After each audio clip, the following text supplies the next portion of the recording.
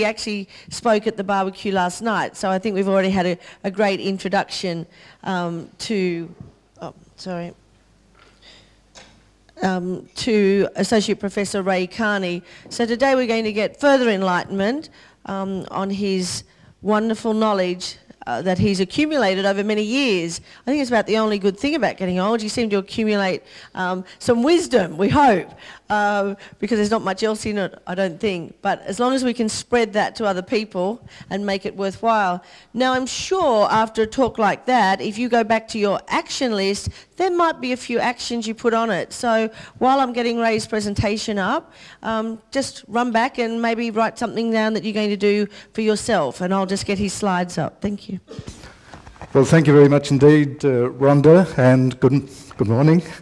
Ladies and gentlemen, thank you again for the opportunity to share with you the observations that we're going to address in dealing with this topic of toxins.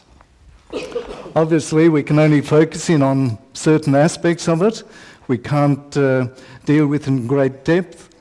Graham has already covered much of that in great detail, and I won't be covering that same area.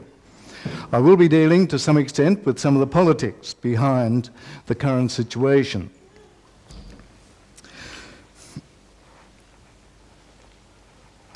Sorry, what happened there? Just side to side. Oh, that one, sorry.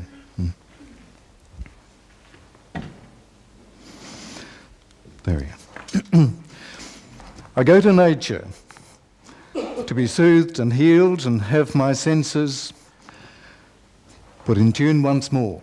My wife and I, we share a lot of time with our children in earlier times, before they were married, to teach them to appreciate the world in which we live. And we would capture photographs, and those photographs became a record in their album. We couldn't put names to them, so we joined the Sydney Fungal Studies group, and we've taken an interest in all sorts of things, not only fungi, but orchids, etc., etc. We're greatly inspired by the interdependency of species, and you as farmers are greatly aware of that. Here we have an example of an orchid that has fungi in the soil. The seeds won't germinate because the seeds don't have enough food in them, so they depend upon mycorrhizal fungi to germinate. For pollination, this particular orchid mimics the female wasp, and so the male comes along thinking he's on a winner and tries to copulate, and in the process the back of the wasp touches the knob of superglue, which is attached to the pollinia, and he leaves depositing his semen behind, but that's all the orchid wants, is for him to take away the pollen, to cross-pollinate, etc. We were trying to teach one of our grandchildren a little bit about metamorphosis. And we have a citrus fruit that grows in the front of our place, and we noticed that one of the species of butterflies had laid an egg. So this was our chance to record for the children this life cycle. How disappointed we were. When it got to the stage of the caterpillar undergoing metamorphosis, we captured the sequence on, and then suddenly there were symptoms of infection. The infection was due to a fungus belonging to the genus Microsporidium. Microsporidium is no doubt familiar to you. There are many different genera within this group of Microsporidia, and there are many different species. Some of those species do infect human beings. Some of them infect insects, and indeed some of the species are used as insect controllers, such as locusts. In our research, we found that 35% of the fruit juices that can be imported in this country are contaminated, not only with microsporidium, but also with other organisms as well. We brought this to the attention of Aquis. They're not interested. Free trade opens up the doors, and these are some of the risks, no doubt, to our pollinators in this country. Free trade, giant corporations, not governments, are the main actors behind global trade, and you know that full well. When labour and regulation costs are too high for competitive super profits, corporations leave their country to exploit slave labour of poor countries, and that's happening at this very moment. The United States considers fair trade to mean the dominance of US corporations, Monsanto, for example, and more. And today, we'll touch on this later, we are powerless in this country because of the international agreements that allow multinational corporations to come into this country and override environmental laws of this country. And if we do not comply, they can sue us. And it's getting worse, as we'll see shortly. As I said earlier, we have an interest in classifying mushrooms as a hobby. We won't go into this in great deal, except that we've noticed that in certain species, they are developing the phenomenon of rose comb. Rose comb is an epigenetic phenomenon where the gills of the mushroom form on the top of the cap as well as underneath. The analogy is thalidomide. Thalidomide did not interfere with the genetics of the baby. It interfered with the decoding of the information from the DNA and the expression of that in tissue development and remodeling, the formation of the limbs. That's an epigenetic phenomenon. This phenomenon is brought about by exposure to diesel fumes, products of diesel. And it's been known for many, many decades by the mushroom farmers. Don't ever bring petroleum products in contact with their mushroom farming because it induces this phenomenon of rose comb. What is the relevance of this? And are there examples? Of course there are. There are dozens and dozens of publications where these products do interfere with the development of the embryo in human beings. The prenatal exposure to the so-called polycyclic aromatic hydrocarbons, the PAHs, found on small particles, interferes with that development. And so the baby is born underweight. The head circumference is below average. Epigenetic, induced by external factors. Nothing to do with the gene. And here we see a mother who's pregnant and exposed to as little as 10 billionths of a gram, a nanogram, 10 billionths of a gram per cubic metre of PAHs. It brings about intrauterine growth retardation. It's known about, it's recorded, it's documented. What has been done? Nothing. Nothing. Again we go on. Low birth weight and preterm delivery, particularly in winter when the air is stagnant because the pollution is higher. Document it. Certain products, here is PCB.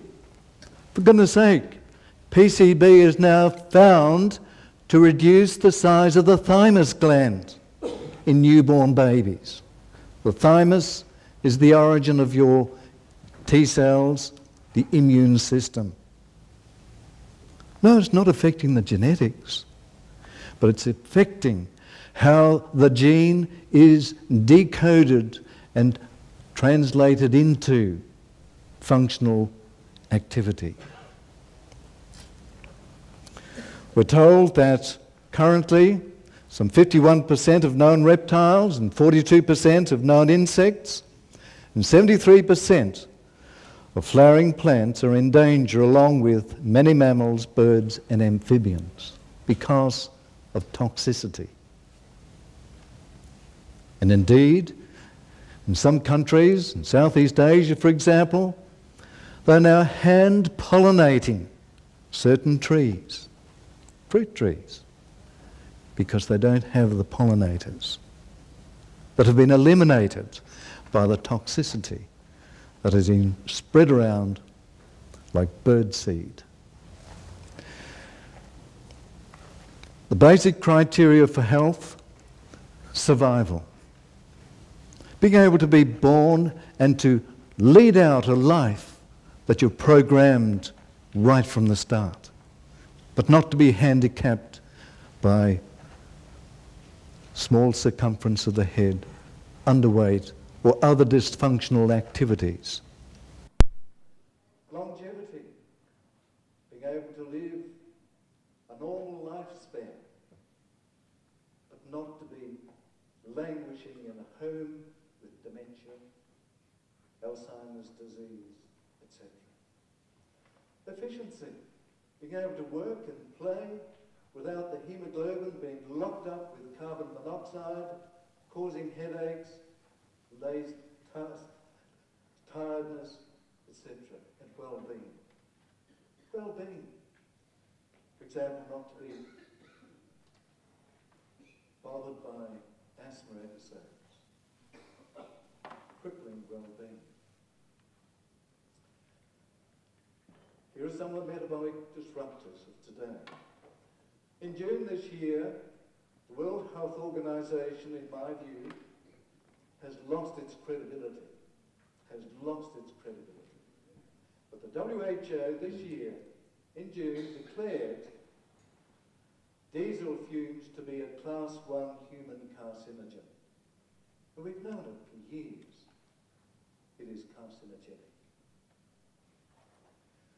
And you know full well that certain genetically modified foods are proven to have adverse effects. But what is worse to come is we now have in operation at this very moment vaccines in the name of tetanus immunisation. It's not the conventional tetanus vaccine, but tetanus toxoid coupled with human chorionic gonadotrophin, the hormone needed to maintain pregnancy. Some 40% of the females in Brazil are now infertile because of being hoodwinked with immunisation against tetanus. It's happening around. We'll come to that shortly. Unlimited and free access to clean air of acceptable quality is a fundamental human necessity and a right.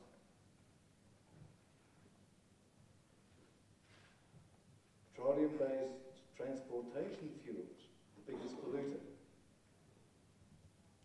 The American EPA claims that fossil fuels, over there is gasoline, diesel is the largest source of man-made carcinogens. We know the causes of cancer. They declare it, confirm it, but nothing is done to remove it. Deaths from the effects of air pollution exceed total number of deaths from breast and prostate cancer. Shameful. In Sydney alone, 3 times more people die from the effects of air pollution than from road accidents. Some 100,000 synthetic chemicals are produced each year commercially. And each year, some 1,500 new chemicals are added to the list. And as we heard from Graham and others, those chemicals are not put through proper testing. I personally failed one of the national bodies for certifying medications on the grounds that all their information for licensing came from the manufacturer. Yes, from the manufacturer. Here are some of the impacts on children by some of the toxins that Graham had already tabulated. We're not going to go through them, you've got the list before you. It is horrendous, absolutely horrendous. The cause, these effects are already known. In terms of the pollutants from the combustion of fossil fuels, including the coarse, the fine and the ultrafine particles, the gaseous irritants like nitrogen dioxide, the polycyclic aromatic carbons, in which many of the carcinogens do reside. I must say that my father died of cancer some 35 years ago, exposed to beta-naphthylamine in the engineering workplace. But nothing has changed. And here we have this list, this formidable list. An increased risk of cardiovascular disease. It's not the only factor. It's one of many. And on we go. Down the bottom, 1 in 5 lung cancer deaths are attributed to exposure to these fine particles. As I mentioned last night, the New South Wales Cancer Council don't want you to know that because it threatens their campaign against passive smoking. They lose their case in court. If the community was to know that, they have no argument when 1 in 5 lung cancer cases can be due to exposure to pollutants coming from the tailpipe. And on it goes. Reduced male fertility. Graham has mentioned that. There are multiple factors operating on sterility today and fertility. When the Iraq fiasco broke out, initiated by America, in the belief that we were fighting terrorism, which is a con, we are there supporting Shell, ExxonMobil, and some of the bankers like Goldman Sachs. But when they started to fire off their depleted uranium, coating the shells of their ammunition, missiles, when depleted uranium strikes concrete or metal tank, 4,000 degrees it vaporizes. The uranium vaporizes into uranium oxide. And within a few days, there's a plume of radiation stretching right across to England. Another factor in sterility. Cost. We don't want you to spend time on the table too much, but on the right-hand side, the cost in Sydney alone of health impacts arising from exposure to the fine particles is approaching $9 billion a year.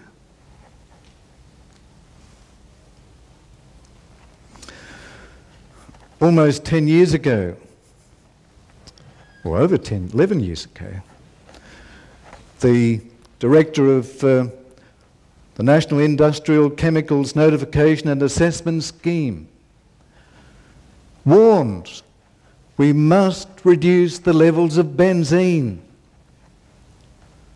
We don't even have a proper standard for benzene. The coal seam gas companies coming in with their toxins include benzene. Benzene is a cause of leukemia, yet we don't have a standard that is enforceable. It's only a guideline. There's no known safe threshold for the carcinogenic effects of benzene, yet some of our children are suffering from it. There's no morality in the bureaucracies that are there to protect society. It's driven essentially by the corporate industries. Here is an informative set of graphs produced by Professor Lydia Marorska and her colleagues from Queensland, a leader, a world leader in air pollution. And what you see, we won't spend too much time here, is in petrol fumes or petrol exhaust particles, the fine particles measure less than 0.1 of a micrometre. A micrometre is 1,000th of a millimetre. And these particles are less than 0.1,000th of a millimetre. But you see there's about 4,000 particles per cubic centimetre. But when you look at diesel, same size approximately, a little bit bigger on average, 80,000 particles per cubic millimetre. We don't have a standard for those. We don't have a standard. Published information talks about the size of the particles that are deposited in the extremities of the airways. 30% of those fine particles at that size are deposited in the gas exchange units, the alveoli. And they are soluble, offloading their cancer-causing cargo. You see, they know this, but they are willfully blinded to the truth. Why? Because of the power of the corporate sector. And further on, Professor Marorska and her colleagues made this profound statement. PM10 measurements, PM stands for particulate matter for the 10 micrometre size particles. PM10 measurements provide information almost entirely on particles generated from mechanical processes. In an urban environment, this could mean particles resuspended by vehicular traffic and mechanical wear and tear of tyres. But not on emissions of motor vehicles. The very standard that is used to monitor air quality today is not measuring what comes out of the tailpipe. What a dereliction of duty. And they go on to say, these are not my words, these are the words of experts. All of the studies available to us demonstrate that the primary determinant of the effect of the ultrafine particles is their number and their surface area and not the weight of particles present. This means that the traditional use of PM weight measures is inappropriate in evaluation of the likely biological effects of ultrafine and fine particles. In other words, measuring the particles by weight has no relevance to health risk. To make the point, here we've got a few examples of different particle sizes. And let's assume the golf ball there represents 1 PM10 particle.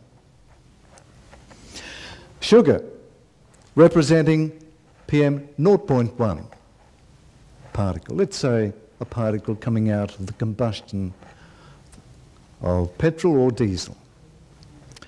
A million of those are equivalent to one of those. But the surface area is 100 times more. But they weigh the same. Weighing particles has no relevance to health risk, and the system knows it. They are willfully blind to the truth. You are at great disbenefit. Don't be troubled by this table, except I just point to you the PAHs, the carcinogens, are confined to the fine particles, as well as other toxins. The fine particles are largely soluble.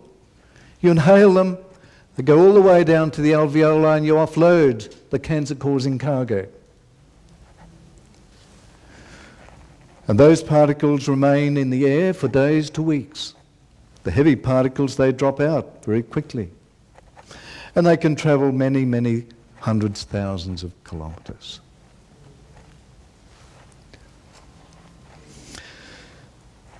And basically this slide is simply saying there is no cut-off threshold for PM10 in producing no health impacts. But it gets worse. We demanded under FOI the tabling of documents, the New South Wales Parliament. And here is just one example.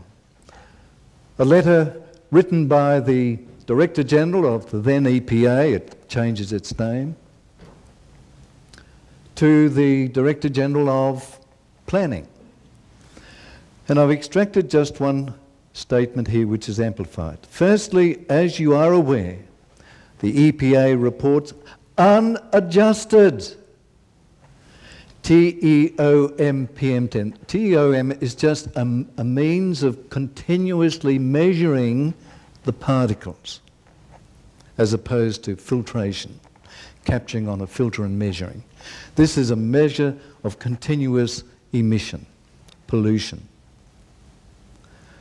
That method requires the incorporation of a correction factor to get accuracy. And temperatures of 17 degrees and less requires the incorporation of that factor. They don't. And this is what she's saying. As you are aware, the EPA reports unadjusted measurements. Our consultants have advised us that unless those factors are incorporated, the government is underestimating the levels by up to 40%. And that's our government. Why?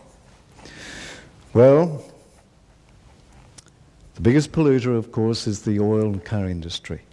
Oil and car industries have acted again and again to deceive regulators about the hazards of their products and have used their wealth to hamstring attempts by state and federal legislators to make laws and address such threats. I'm very familiar with the tunnels that have been built in Sydney. I was one of the campaigners for filtration. Well, one of the consultants employed to report on the matters of air quality is also a consultant for the industry represented by the oil and car cartels. And it's that consultancy, that lobbying on the National Environment Protection Council that extinguishes those measures that are needed to protect your health. We do not have to this day a standard for fine particles. Yes, we have a reporting standard, a guideline, but it is not enforceable.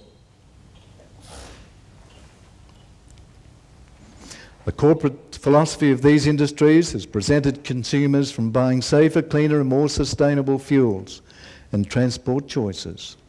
They have stunted the biofuels industry.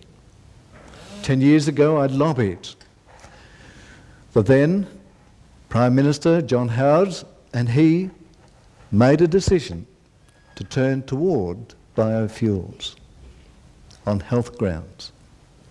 Today, the biofuels industry is being crucified by the same industries. Here's a table showing the pollutants generated in a tunnel, a traffic tunnel. And on the left-hand column, you can see the names of some of those chemicals, the PAHs. And then you see the particles.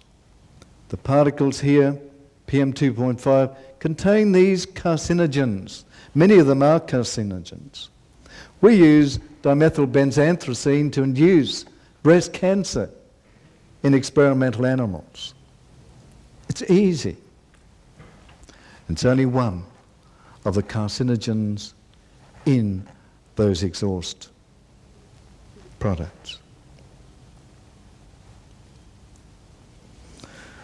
I mentioned this last night when I quoted this report, 1 in 5 lung cancer deaths attributed to exposure to these fine particles. And New South Wales Cancer Council were very, very threatened. And I received a very vexatious letter from the CEO saying that, I had no right to quote such information. And it's based on a peer-reviewed article published in 2004 involving 500,000 patients or subjects. And the conclusion was, after all of these smoking and other factors were eliminated, 1 in 5 lung cancer deaths was attributed to exposure to these fine particles. New South Wales Cancer Council don't want you to know that. They want you to think the only cause of lung cancer is smoking. How wrong they are. A tumour, 1 millimetre in diameter, about 1 million cells. It demands a blood supply for further growth. We talked last night a little bit about the initiators. The normal cell is transformed into a tumour cell and it can multiply. And then some of those cells will commit suicide, a phenomenon known as apoptosis, programmed cell death. And so a tumour can become dormant. But dormancy is not sleepiness. Dormancy is when the cells that are replicating are balanced by the number of cells that are committing suicide. But that balance can be quickly upset by inflammation, high lipid intake in the diet, and so on. And so you get acceleration of tumour growth. Here is another toxin, one of the fire retardants. It promotes proliferation of various cancer cells, particularly breast and ovary, the female reproductive system. It reduces the anti-cancer effects of tamoxifen and inhibits apoptosis. We're all aware of Rachel Carson's Silent Springs years ago, 1962 or thereabouts. And that book brought about the removal of DDT. She had an audience. Certain bird life were threatened by the effects of DDT. Today, we are threatened.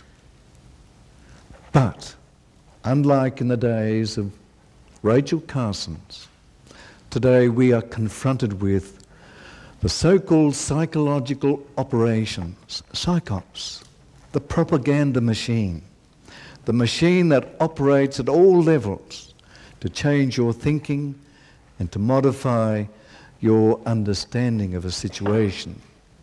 It's propaganda. And we are smothered with it. We are at a planetary crossroads. As I understand, one person said, look, if you see a fork in the crossroad, you stop and pick it up. But here we are at the crossroads. Thanks. I'm going to skip through this very quickly. And I've given you quite a lot of information. We don't have time to talk about it in detail, so I'm going to skip. This just documents the impact of fossil fuels on health. Who gave the polluters the right to do what they're doing? Well, unfortunately, the federal and the state regulations are so skimpy and so few that pollution can be quite dangerous, reach dangerous levels, and yet still be within the prescribed standards. Something's wrong. There's a stack over there, Lane Cove Tunnel. The Minister's conditions of approval allow 154 tonnes of volatile organic chemicals per year to come out. Benzene, toluene, xylene, etc.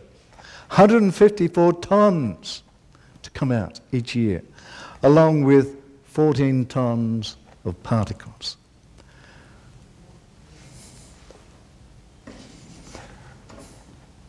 Some of you will be aware that Bob Carr's government changed the role of the public servant. And I draw your attention to this line here. They must comply with any relevant legislative, industrial and administrative requirements.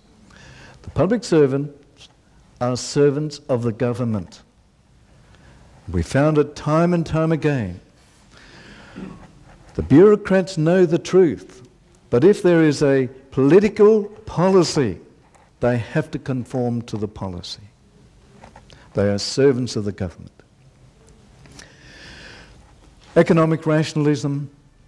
If the excise and the taxes coming in exceed the cost of health, it is justified.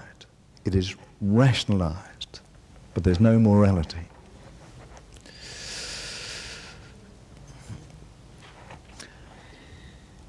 And it reduces particle numbers by 50%. The advice to the biofuels industry is never, ever give up. The lungs, very quickly, you have the gas exchange units here, the alveoli. On the left is the normal gas exchange unit. Oxygen comes in, dissolves in the surfactant, and it gets transported across into the hemoglobin. This is what happens here when there's inflammation. The gas exchange becomes dysfunctional. The yellow down here shows clotting occurring. The platelets are clumping. Keep that in mind very quickly.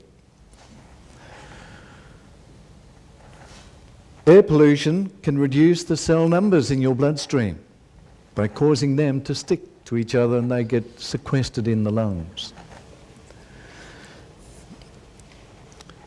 Published information shows the impacts of that kind of pollution on lung development in young people, as well as the threat to onset of myocardial infarction. This is illustrated here. If a person has narrowed arteries supplying the heart muscle, and if they're generating clots elsewhere, as a result, say, from exposure to these irritants, these pollutants, those clots can get jammed in the narrowed vessels and then block the supply of blood, arterial blood, to the muscle of the heart. That's an infarct. Within hours, the exposure to PM2.5 fine particles can trigger a myocardial infarct. The other information is there for you to read. And affects women in similar fashion. We'll skip over this. It's there for you to read. Asthma. Let's assume that the level of inflammation induced in the lung is represented by that threshold there. The person is allergic to housemite dust. The inflammation doesn't get there, and so there's not an episode of asthma. Pollen on this occasion. Particle pollution, PM2.5s, or nitrogen dioxide. Irritant produces inflammation. But if you add all those together, you have the patient in hospital. But if you bring this down to here and keep that constant, the person is now responding to lower doses of pollen and lower doses of housemite dust to precipitate an asthma attack. That is called hyper-responsiveness. Very quickly, and I'll have to skip over some of these slides now. Fine particles can block rainfall, and you can look up the reference of that. CSIRO don't want you to know that. They're locked into this hoax of carbon dioxide and climate change. I don't support it, quite frankly. I don't. Melatonin, very quickly. Melatonin can be produced in the pineal gland as well as in other organs. In the pineal gland, it comes under the influence of light and darkness. Melatonin has numerous biological effects. They're there for you to look at. We don't have time. Melatonin is also able to augment the immune response. And if you block melatonin, you lose the humoral aspect of immunity. Your antibodies will drop down. That's a fact. It also inhibits the LDL receptor for the synthesis of cholesterol. In other words, it can moderate the levels of cholesterol. It's found in all organs of the body, but it is consumed in those tissues by mopping up free radicals, and free radicals damage the cell to the extent where under certain conditions it can lead to cell death. Graham spoke about glutathione peroxidase, which is somewhat similar but nowhere near as effective as melatonin in quenching free radicals. That's just the production of melatonin over a lifetime. It's high at early ages, and then it diminishes with time. 24-hour cycle, when the sun goes down, in darkness, melatonin should go up, but it doesn't because we have artificial light that keeps it switched off. Sheep, for example, when the sun goes down, their melatonin goes up. For us, we switch on the lights and the melatonin doesn't go up until we go to sleep late at night. We're depriving ourselves of the benefits of melatonin. Circadian rhythm of melatonin peaks, this is the black spot, peaks at night, the melatonin rises when you go to sleep, peaking in the early hours of the morning. The levels of cortisol are the reverse. Cortisol will block implantation of the fertilized ovum. We won't go into the mechanisms. Natural. Here you have melatonin switching off cortisol, a blocker of implantation. I'm going to skip over now these aspects here until we get down to beta blockers will inhibit melatonin very effectively. One of them is propranolol, completely switches off melatonin, deprives you of that capacity to prevent cell death. Beta blockers, even some of the statins, can do exactly the same. Skipping over now. Yeah, up it again. Fluoride. I was hoodwinked some 30 years ago by our dean of the Faculty of Dentistry, who said that fluoride in our water will be the answer to caries. And he implemented a motion to cut back on dental students by 50%, from 120 student intake at the Sydney University to 60. And it did. 10 years ago, it's been documented, and I shudder at this, that fluoride in our water is blocking our melatonin. Each day, 1,600 or thereabouts persons are diagnosed with dementia, neurological degeneration. And here's another factor. Fluoride interfering with melatonin that is needed to prevent neurological degeneration, along with all of these other factors. Okay, skipping over. You can read all of this for yourself. Pesticide toxicity. I want to draw your attention finally to this Trans-Pacific Partnership. At the very moment, there are secret negotiations to extinguish in this country environmental laws that prevent the multinationals coming in to exploit our natural resources. Read it up. I've given you the links there. It will allow all corporations to sue nations if laws such as those protecting the environment or labour conditions interfere with corporate profits. And they're going to set up a private international corporate tribunal to determine these instances of breaches. So you might think that coal seam gas can be stopped by us. There's a penalty. The International Tribunal can sue our country for interfering with that right which our country has agreed on free trade. But they don't talk about free trade, they talk about partnerships. Okay, finally, sorry, I will move on. I mentioned again this anti-fertility vaccine.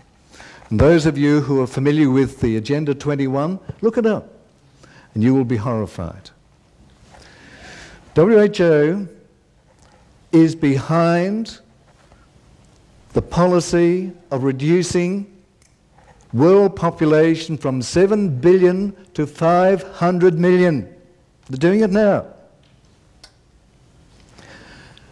Tetanus toxoid is a very effective vaccine, and I totally support you receiving tetanus toxoid to prevent tetanus.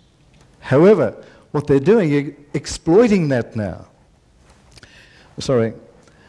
They're using that toxoid as a carrier for human chorionic gonadotrophin, which is a female hormone needed for pregnancy. And these women who are now receiving this conjugate, they develop antibodies not only to the toxoid, but to human chorionic gonadotrophin. Those antibodies prevent that woman ever becoming pregnant. And 40% of the women in Brazil are now infertile. You're not told that, but it's documented. In the Philippines, it's happening. Southeast Asia and Thailand, it is happening. And in Africa. Beware. There's an obesity vaccine being developed against somatostatin. You can read that information for yourself and check it out. The pandemic, a couple of years ago, the flu pandemic was a hoax. Was a hoax. The pandemic was manufactured by the pharmaceutical companies in league with the World Health Organization to make vast profits while endangering public health. And Dr. Wadag blocked it in Europe on the grounds that he had the facts. It was a hoax.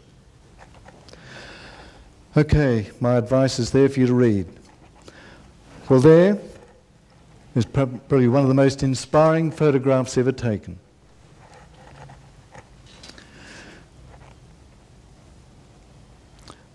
Simply called the pale blue dot.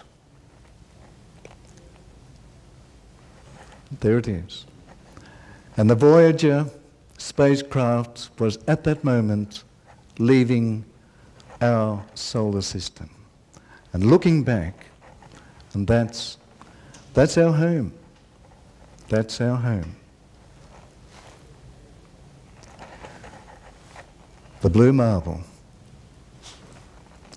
Our greatest threat today, I believe, is if nuclear weapons, and they now have tactical nuclear weapons, are let loose in a Middle East war, which will happen. It's not a question of if, it will happen any day. And that will threaten life on this earth. The joy of creation, a gardener knows, holds more than the beauty of the lily and the rose.